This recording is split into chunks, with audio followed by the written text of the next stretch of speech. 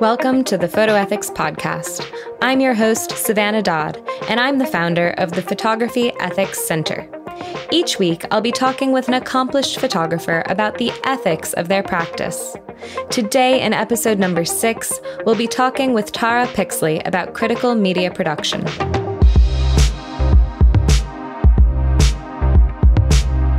Tara Pixley is a visual journalist, strategic storytelling consultant, and professor based in Los Angeles, with an MFA in photography, a PhD in communication, and nearly 2 decades of experience as a media producer and editor for editorial, nonprofit, and commercial organizations. Though she photographs a multitude of subjects for clients and commissions, her personal photographic and scholarly work focuses on rethinking visual representations of gender, race, and sexuality in image making. Tara is on the National Press Photographers Foundation Board and is a co-founder and board member of Authority Collective, an organization dedicated to building community and opportunity for women and non-binary photographers of color.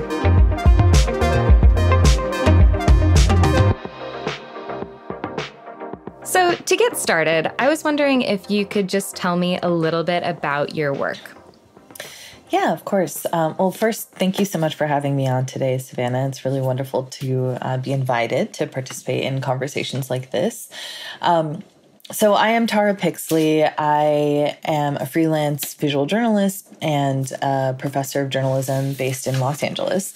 I started in journalism with this idea that I was going to be a magazine editor back when I was 15, but I was a real go-getter. So as soon as I decided that, I joined the school newspaper, actually helped found and create a school newspaper so that I could be on the school newspaper, and started doing high school programs, and I majored in journalism in college.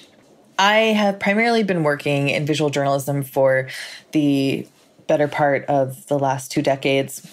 And my focus has really been trying to reimagine the ways in which we photograph marginalized populations. And that came from a stint I had as a photo editor at Newsweek during the Ferguson protests, when the beginnings of Black Lives Matter as a protest movement was happening around that same time. And I was starting to recognize, as the lone Black woman in that newsroom and the only Black person on staff at the time, I was beginning to realize that the ways we as journalists represent marginalized people, Black and Indigenous people especially, and many underrepresented groups, is very problematic, and it's not holistic storytelling. It's not even necessarily accurate all the time, and it isn't some kind of intentional choice made by the journalist. It might be sometimes, but for the most part, it's not. It really comes back to there being a lack of representation in the newsroom, a lack of voices that are there to say, hey, there's more to this story than that, or you didn't think about this aspect of what you're trying to do, or the way that you're representing these people visually and writing about it in the caption is really misleading. And so it has become my life's work to kind of address that on different angles. As a visual journalist myself, I do work I produce photography and video and writing about photojournalism to address that gap and to tell holistic, accurate stories about marginalized communities.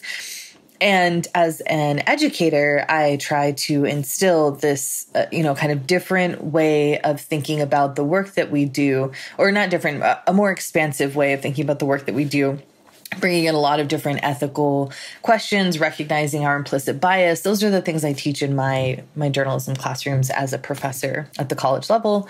And as a scholar of visual journalism now, I got my PhD in communication. And a part of why I did that was so I would be able to teach at the college level and begin to help usher in a new generation of really diverse, ethically minded, and more critically aware journalists and photojournalists But I also do research on visual journalism to sort of analyze how do these things happen? What can we do to improve the industry? And how do we educate the populace to be, the public that we serve and telling our stories? How do we actually make them more aware of these different issues so that they can be critical media consumers of the visuals that we, are kind of bombarded with every day? So my work is at these three different intersections, and they frequently intersect, which is always lovely.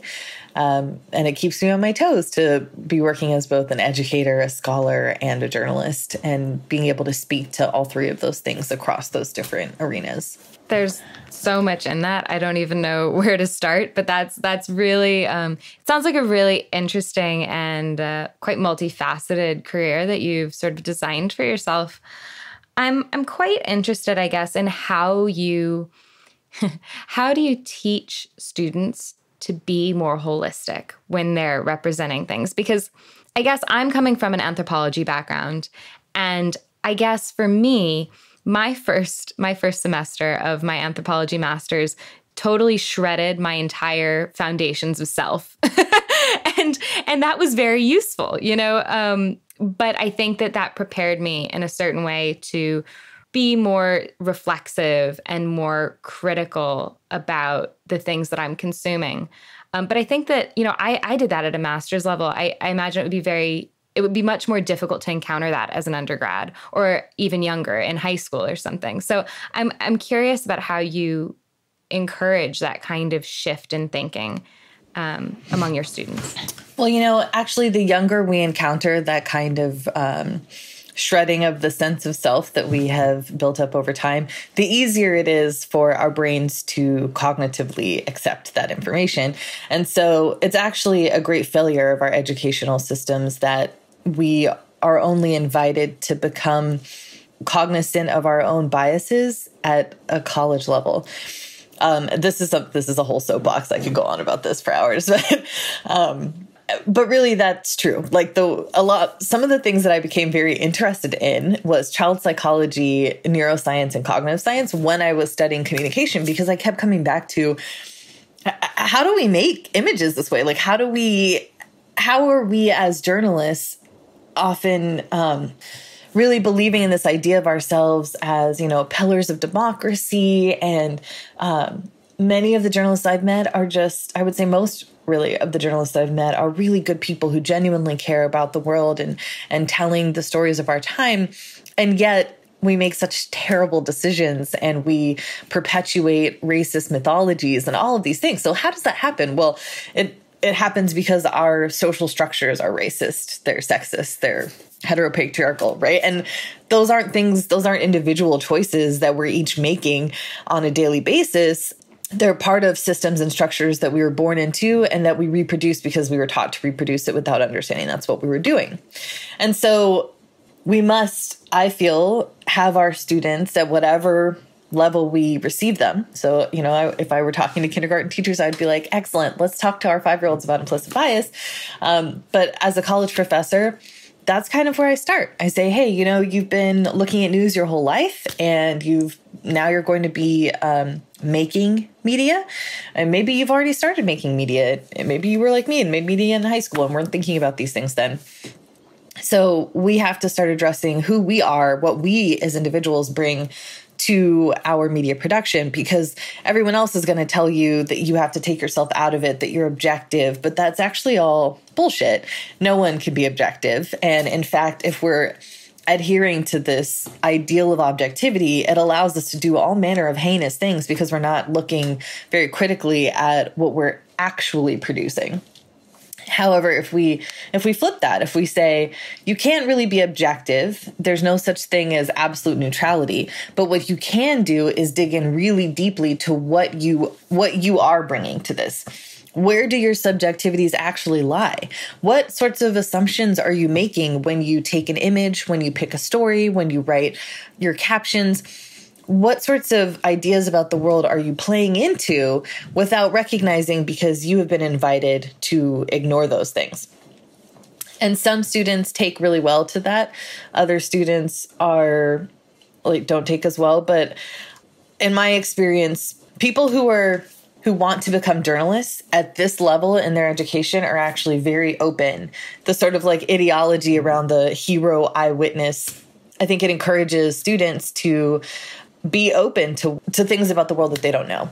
And so encouraging them to start with themselves and to say, in your career as a photographer, as a storyteller, as a journalist, you're going to tell, hundreds of stories.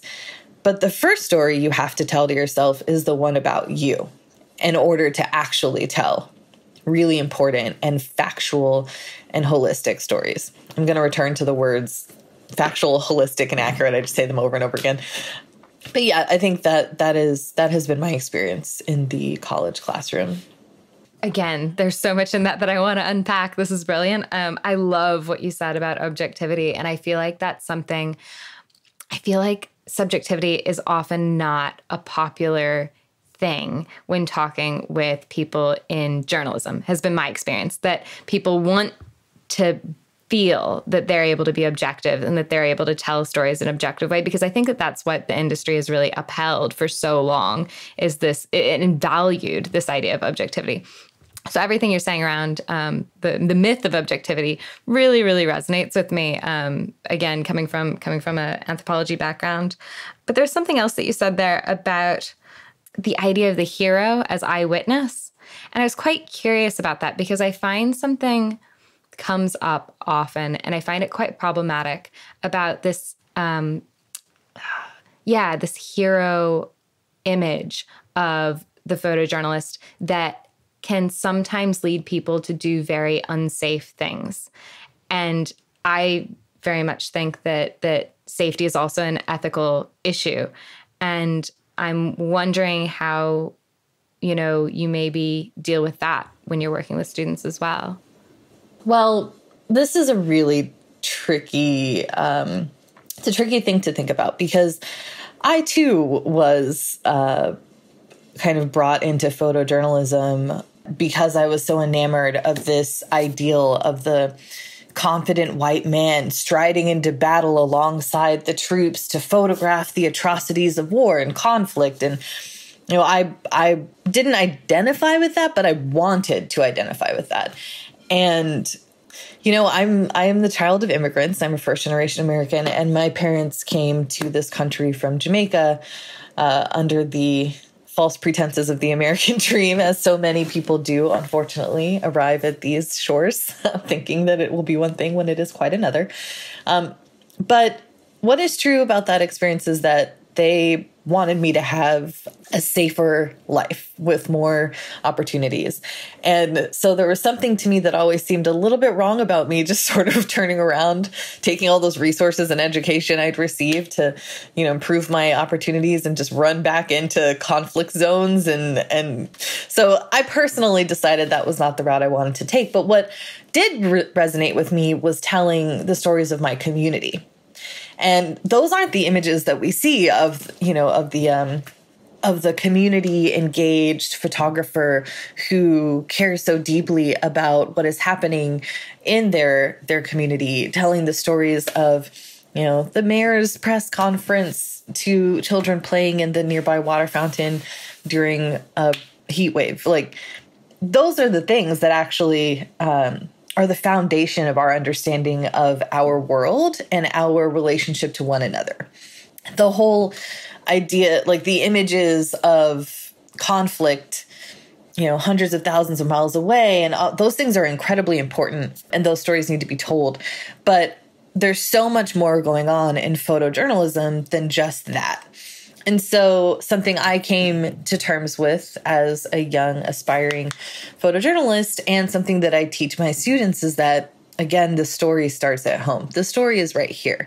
The things that connect us and the things that we need to make visible in our lives and to our publics, our friends, our neighbors, those things are the stories that are happening right where we are.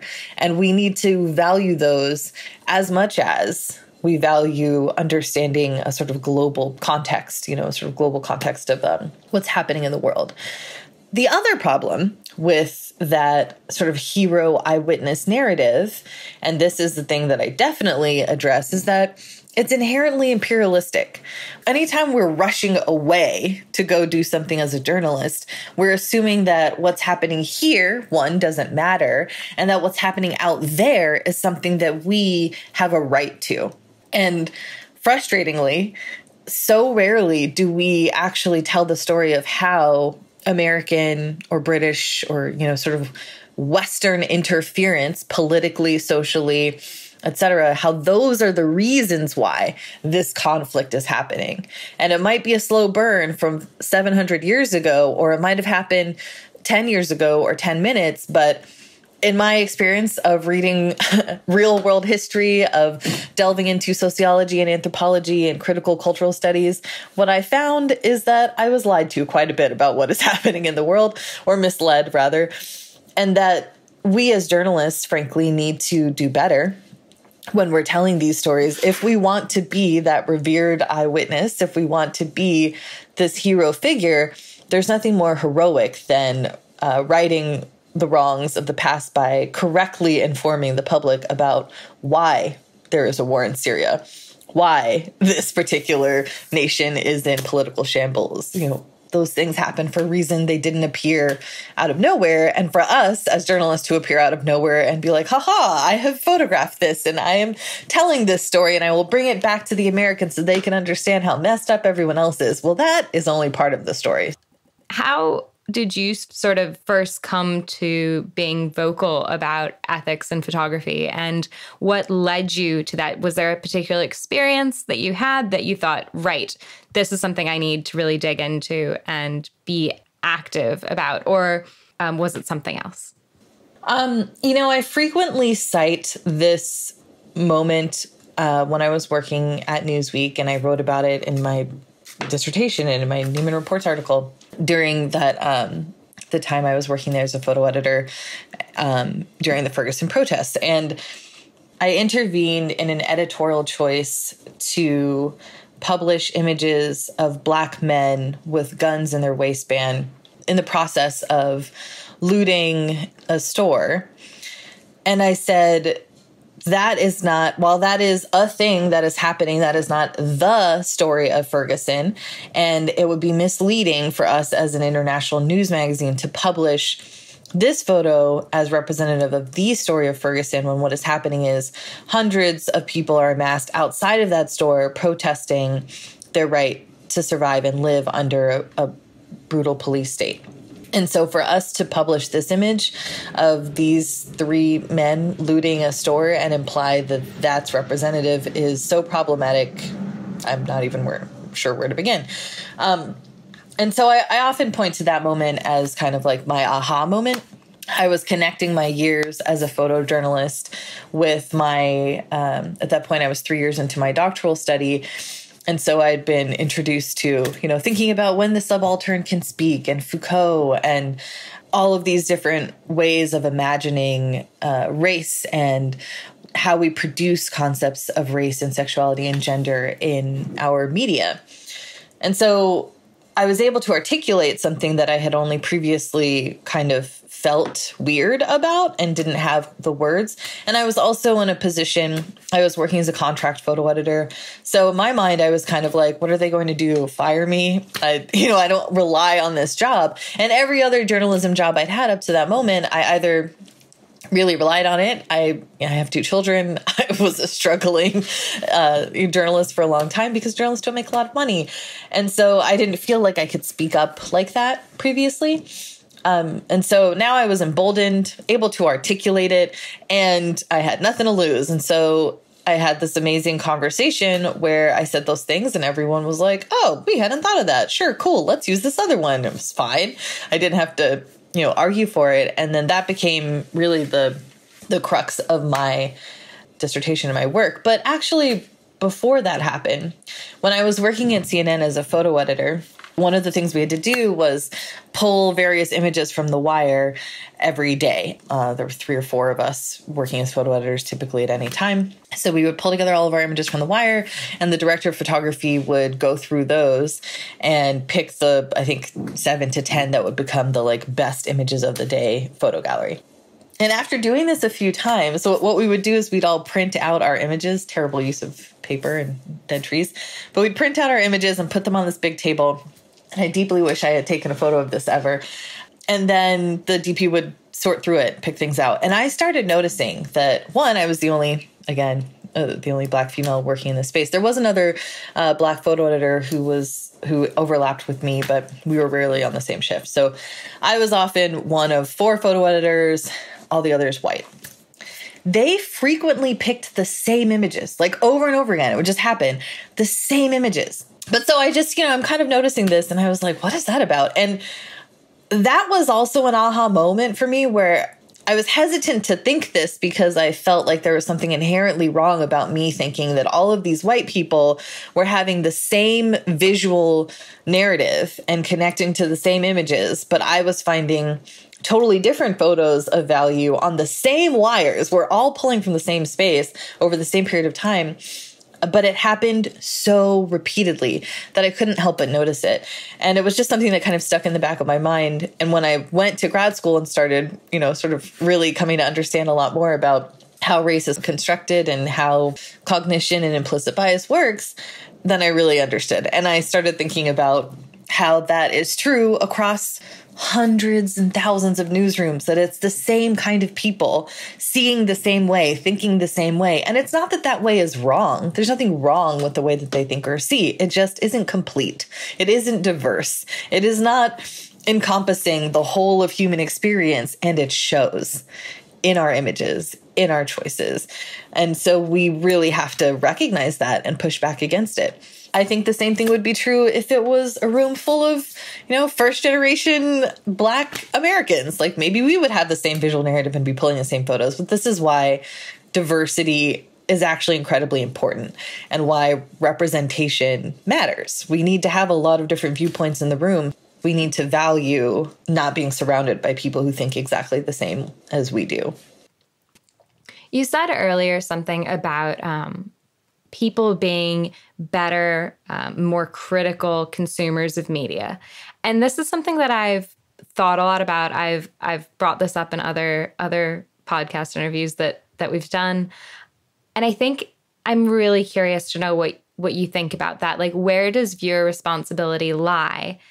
Because of course, I guess if you go down the chain, right, like you have the photographers making the work being picked up by the media outlets, but the media outlets are dictating the work that's being created, and then consumption is dictating what things are picked, So it's quite a messy chain of events, I guess, that it makes me wonder who has the power to really shift the ways that we are representing others, and where does that power lie, and how do we make that shift?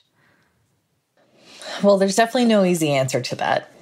The thing is that we all want to believe that we're special, unique snowflakes that are, some wonderful, intangible combination of our parents' genetic material and our environment, but that we make all of our own decisions.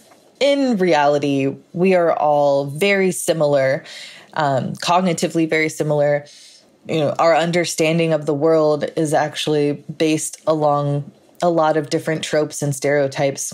And that's how we make meaning out of the world, whether we realize it or not, even when we're working against that. And so if we're all products of, these various systems that were put in play a long, long time ago and have just been replicating themselves, then from children, we're having these ideas reiterated, articulated at a subconscious level. So then we become media, or we are media consumers from a very young age, and we're all consuming a lot of the same media. That media, as you mentioned, it's very cyclical. It's produced by people who are thinking the same, part of those same systems. Then we become media producers ourselves. And we're doing that from a place of having been produced out of that particular way of understanding the world. And so we reproduce, reiterate those same concepts. The only way to stop that process is to recognize that you're in it, right? It's like the Matrix. You can't affect the Matrix so long as you're happily, going about in the Matrix. But as soon as we take a step back and we say, okay, my relationship to this story is coming from this, way that I have of engaging the world. And that way I have of engaging the world is tied to a very long understanding of race and gender and sexuality and the people in this community and et cetera, et cetera, et cetera, on and on. I have to make an intentional intervention into my way of thinking to produce this media in a different way. And the reason why I'm kind of returning to that example is that your question about media consumption, we are, as media makers, also media consumers. There is really no line there. And none of us are ever really being taught in a very serious, intentional way, and certainly not from a young age, how to be critical media consumers, because it doesn't benefit any structures of power for their citizenry to be well-educated, critical thinkers. It never has, it never will, right? As soon as we start critically thinking and understanding the world around us, then we are like, hey, that's a problem, and that's also a problem, and why are you doing that? So we're not taught to be critical or reflexive. And then we grow up consuming media uncritically, unreflexively, and it just, again, reproduces those ideas. It's confirmation bias. So we have this idea about the world, and then we go and seek out information that validates that idea about the world. And then whenever someone else says, no, I have a different idea about the world, you're like, no, look at all of this information I got that validates my way of seeing the world. Check it out. So we're doing that over and over again. So where does the responsibility lie with all of us, right? We can't, as media producers, just somehow stop that cycle. Even if all the newspapers and magazines and, if all the news organizations in the world tomorrow started telling these really, really complex and holistic stories, the public would be like, whoa, what's happening? You're having some kind of fascist socialist takeover where you think that the lived experience of Black and brown people is valid. What are you doing?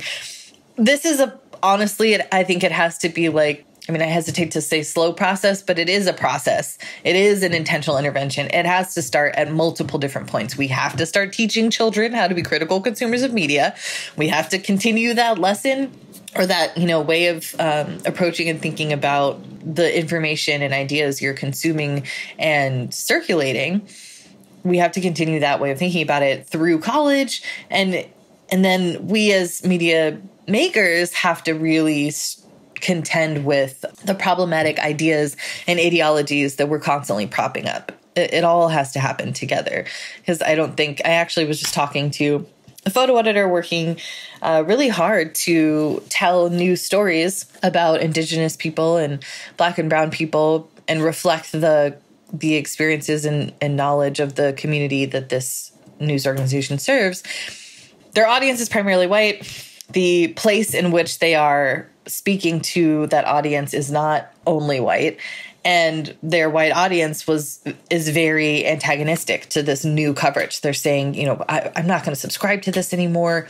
Why are you focusing so much on indigeneity and these Black Lives Matter protesters? So, that's really, it's kind of like a quick case study that shows people don't like to hear new information that conflicts with what they've decided to believe and been told to believe their whole lives. So how do we do that work? We have to do it together. We have to realize it's happening. And we can't just sort of fall back into this, well, it's not my responsibility as a journalist to educate the populace. And, it's not my responsibility as a consumer to check that the information I'm circulating on Twitter is factually correct. No, dude, it's actually all of our responsibilities, because we're all in this together and we're ruining it collectively. That really resonates as well with some conversations I've had when working with people who produce communications materials in the humanitarian and development sector, which, there's this question a lot of times that like, well, we have to show what the donors expect. And like, whose responsibility is it to educate the donors? It's not our responsibility to educate the donors. If the donors want to see something and we want to be able to continue to provide for this community, then we have to show, the community that we're serving in a very particular light, which is often really, really steeped in stereotypes. So I think, that idea that, it can't just be fobbed off onto another cog in the wheel. It's everybody has to make that shift and take initiative in that way. I think that is very good for everybody to hear. Yeah, absolutely. And that's that kind of goes back to this frustration that I always have. I'll often be at parties and people are like, the media is doing da-da-da, the media. And I'm like, hi, the media here. I just wanted to check in because you're saying I'm doing this thing. And the thing, I'm joking, but the thing there is that we so deeply want to believe that everything that is bad in our lives is just some like external institution. And while it is absolutely true that, as I stated previously, we're all part of, these institutions and structures that were created a long time ago to produce capitalism and keep it going, that is factually accurate. But those institutions are actually made up of each of us. We are actively every day reproducing those institutions in our choices. It's not some external thing. We never want to contend with our own responsibilities as individuals. The thing about the media is that it is comprised of a bunch of individuals. And when people say the media is showing this in this way, or, the media is whatever the media is doing on a Tuesday, but actually the media is your neighbor, your mother, me, your friend, the person at that party. We're just journalists. We're just producing content for you, the audience, that we believe you want because you confirm that with your consumption of media. And so it is this entirely reciprocal relationship where news media reflects the public it serves. And a lot of times that public doesn't like that view. We don't want to believe that we are, basic people. People are like, stop covering Trump. Stop clicking on Trump articles. They're going to keep doing that, right? Because they have to pay their staff to continue to produce other things. And if you only care about, some stupid clickbait, and you're not actually showing that you genuinely care about long-form investigative journalism, this is actually partially on you. Like we're producing content that you respond to. So if you want to see better things and have better things, you want the media to stop producing clickbait content, then stop clicking on it. Yeah, no, absolutely.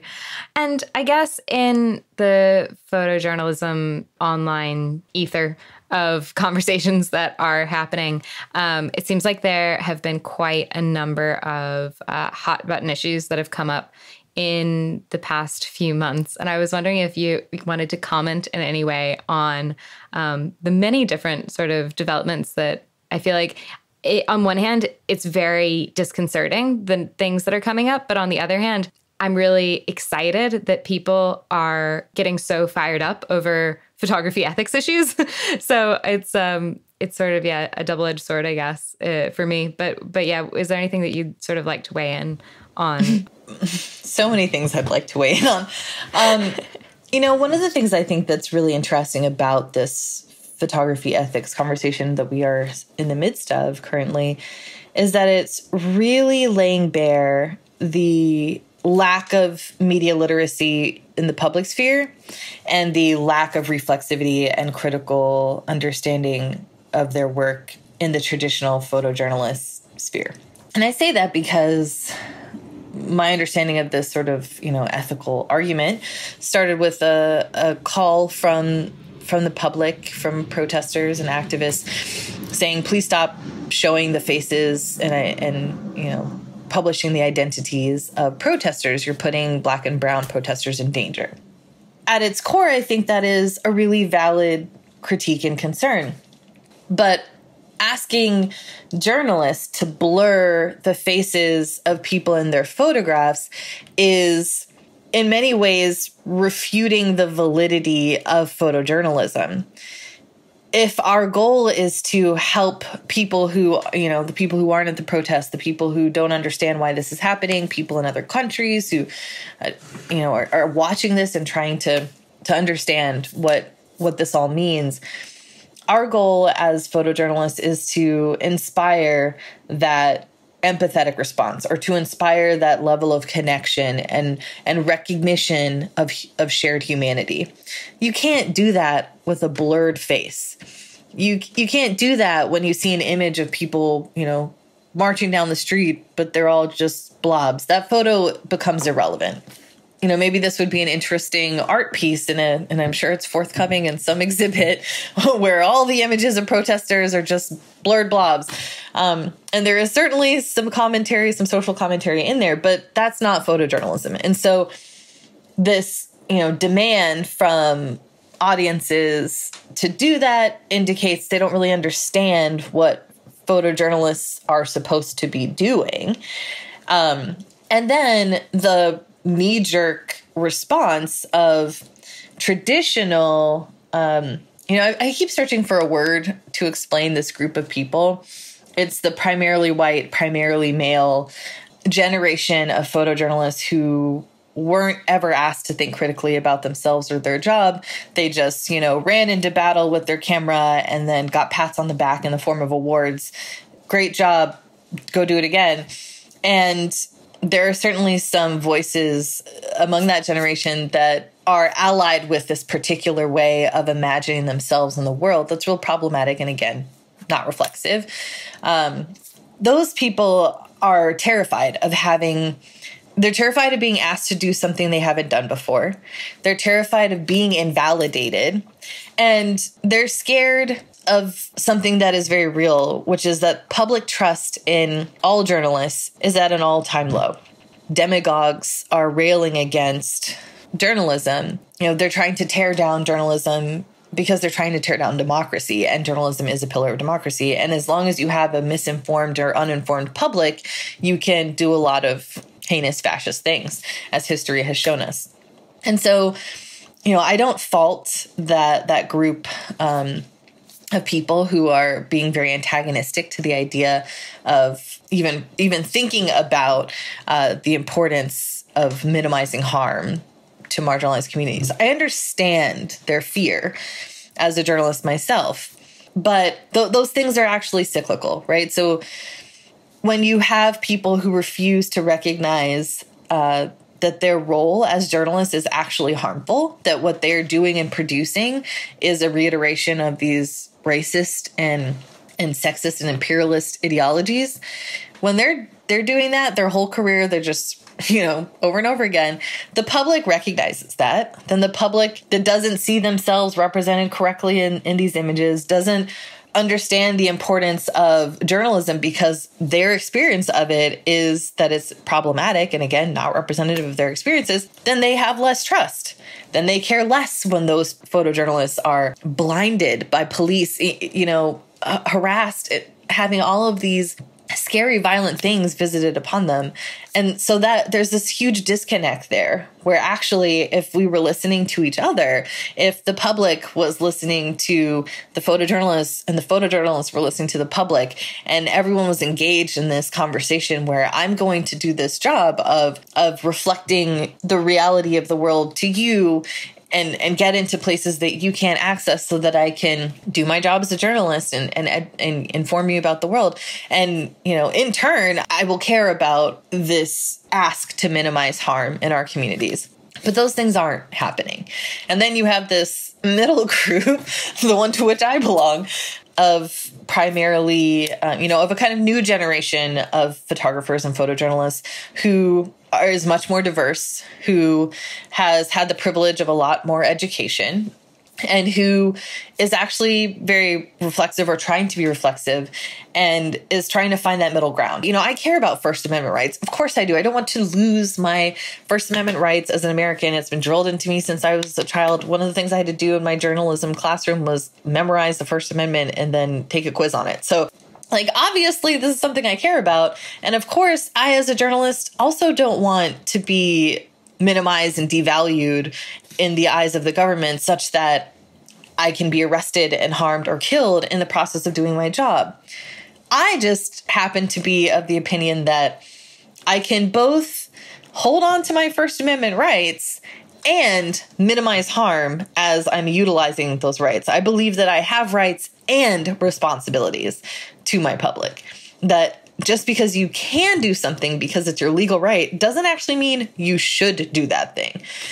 Even beyond all of that, the thing that I find incredibly disturbing about this particular ethical argument is that the very people who are so willing to run into battle, to photograph the Vietnam War, the Syrian War, who are the first ones there when there's a devastating hurricane or earthquake, they're doing that under the auspices of telling the important stories of marginalized people, of under-resourced, underrepresented, people who are basically having the worst experiences of their lives due to this conflict, war, catastrophe, disaster, insert thing here. And they believe that that is an important and valid thing for them to do. And yet, the second that those marginalized groups speak back to them and say, that's not what we want you to do, that's actually not what we need from you, they're livid. They're aghast. How dare they? How dare they attack my right to photograph them? How dare they attack my right to be here and tell your stories so that you are, have a better life? And that, it's such an inherently illogical response that it's mind-blowing to me to see people make that argument over and over again publicly. They're posting this on Facebook and Twitter, and I'm just like, wow, you're really incredibly not understanding what you're saying. And so it's really sad. It's really disappointing. And I think it's really unfortunate that we are airing that ignorance publicly for the public whose trust in us is so unfortunately degraded for all of those people to see and have confirmation that the news media is in fact misrepresenting them, not listening to them, not caring. And they are actually aligning themselves in this sort of cabal of the news media, right? As no, we have the right to photograph you in the streets so that we can tell everyone how upset you are about what white people are doing to you, and not see the irony that you are the white person who is doing this thing. Or you're white adjacent, you're white aligned, you're making really poor choices along a sort of white patriarchal heteronormative understanding of the world. So could you say maybe then how do you view the way forward then, I guess, for that third group? What is the way to reconcile these things? Well, I am of the sensibility that you fight, hate speech and wrong-headed speech with more speech. And so that's why I do podcasts like this. That's why I keep writing. That's why I work with Authority Collective as an advocate for women and non-binary photographers or visual storytellers of color, because I think that the time of those people who are uncritical, who are unreflexive, who are rigid in their understanding of the world and unwilling to listen to the audiences, the communities that they are supposed to be serving, I believe their time is over, or it's certainly on its way out. And we then have the choice of what we will replace those ways of working and understanding the world with. I think part of that is our responsibility to open as many doors as we can for the next generation of visual storytellers. I'm 37 years old. When I was 20 and 21 and 22, and when I was a young aspiring photojournalist and getting into the business and working as a full-time photojournalist at the Greenville News in South Carolina, I had some really bad things said to me and done to me by my colleagues, by the people in that community that I was photographing and attempting to serve. And I want for no one who looks like me to have to experience that. I want the next, 20-year-old Black woman to walk into a newsroom with her camera flung over her shoulder and confidently feel that she is welcome there, that her perspective matters and will be recognized, that the stories she tells will be just as important as her white or male colleagues. And that's the work that I'm doing. And I think that along the way, I also try to help bring this other generation of photojournalists to the table. I try to help have those conversations with them, even though they're antagonistic and attacky and all these other things. And that work is, it's not easy and it's uncomfortable for everyone, but I think that is the way forward. We have to, again, instill critical media literacy in our college students, in our high school students. We have to really build that into the journalism core education. And we have to begin to address the institutions that support these problematic ideologies. We have to think about, what are our photo awards doing? What are these big institutions that we all want so badly? The New York Times, Wall Street Journal, National Geographic, Rolling Stone. We all grow up thinking, oh my God, if I can just get published in those pages. What is an alternative to that kind of approach where we will do anything to be validated by these institutions? What if we demand those institutions recognize the validity of us? And what does that look like? So that, I think, is the way forward. It's really this sort of collective, collaborative, and critical work that understands we're never done learning, we're never done doing the work, and that ultimately this is not about us being cool photographers with great gear that gets access to the whole world. It's actually about us telling difficult and important stories wherever we can. And that might be down the street. And that is just as important, if not in many ways more important, than jumping on a plane with our camera to show how cool and valid we are as eyewitnesses. There's one thing that I'd like to ask you that I ask everybody on the podcast, and it's kind of a broad question, but I was wondering if you could just tell me, what does photography ethics mean to you? Photography ethics, to me, means an opportunity for me to reckon with that space betwixt responsibility and rights. The ethics of photography is an opportunity for me to constantly reassess and reimagine what it is I'm doing as a photographer, as a photo editor, as a scholar of visual journalism. Like, what ideas am I producing in the world, and how am I treating people as I produce those ideas? One of the other things you asked me earlier, like what led me to thinking about photography in this way. And there's actually this one thing that happened very early on that I keep returning to mentally. I was a student fellow at the New York Times Student Institute in 2005 in New Orleans, 3 months before Katrina changed that city and in many ways changed my relationship to journalism. And part of my training as part of that institute was to just sort of go out into the streets of New Orleans, walk around, and, I was feature hunting essentially. And I wandered into this one neighborhood. I don't know exactly where I was. Again, I was very young. I think I was 21 or 22 at the time. And I saw this little girl, a young Black girl. She was a toddler, like maybe 2 or 3 years old. And she was partially naked. She was running around barefoot. Her hair was really messy. And she was just kind of standing there staring at me. And so I took a picture of her. And I had this just really weird thing where she's looking at me and I'm looking at her. I'm kind of looking around like, where's your mother or your parents rather? But something inspired me to take this photo. And then I went back, to look at my take. And that image there was nothing special about it. It was just a little Black girl, a disheveled Black girl. And I started thinking, why did I take that photo? Like, what inspired me to think that this was a moment I needed to capture? And I didn't really have a good answer for that.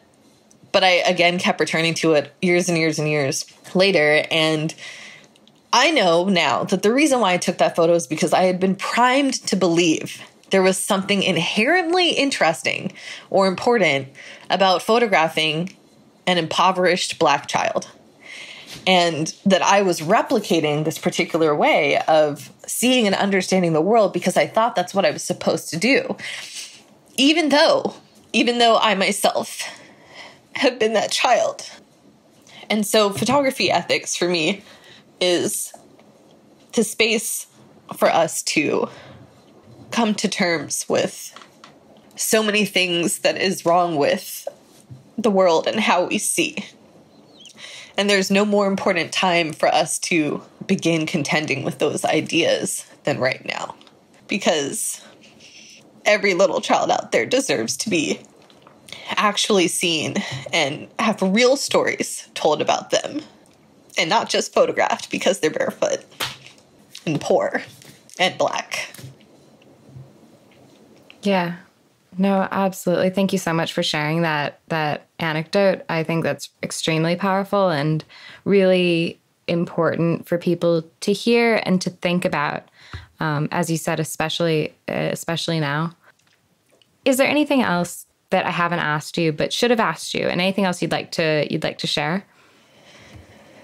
I really appreciate your interest in having this conversation, and that there is a photography ethics center, and I want to say that we need to stay with the trouble. We need to keep having those uncomfortable conversations and keep reckoning with our own relationship to images and what it means to make a photo. What sorts of privileges are afforded for us to be able to make any image, to be at the site or the space where we photograph people and places. An extension of that, if it is a privilege to photograph, to be present, to be able to be here and do this work, then what responsibility do we have to the work, to the image, to the people in the photograph, to everyone who is watching, everyone who is consuming those photos? Because we are all part of this cyclical, again, understanding of the world. And so what part do you actually want to have in that? And so that's what I think as sort of my parting idea is that it's so important and so valuable, and actually just such a privilege to be able to be a photographer. And so I want to never lose sight of that responsibility. Because as soon as I lose sight of that, I don't deserve that privilege.